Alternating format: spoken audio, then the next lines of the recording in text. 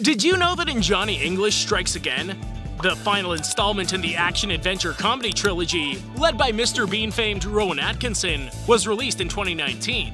Throughout the series, the actor used some of his own luxury cars to portray the titular character who's an MI6 agent. Atkinson is renowned for his fondness for expensive cars and has one of the largest collections in the UK. The actor has a lot of well-known and expensive cars, such as the 1977 Aston Martin V8 Vantage, the 1986 Aston Martin V8 Zagato, and the 1997 McLaren F1. In fact, the Aston Martin Vantage used in this movie is actually owned by Atkinson.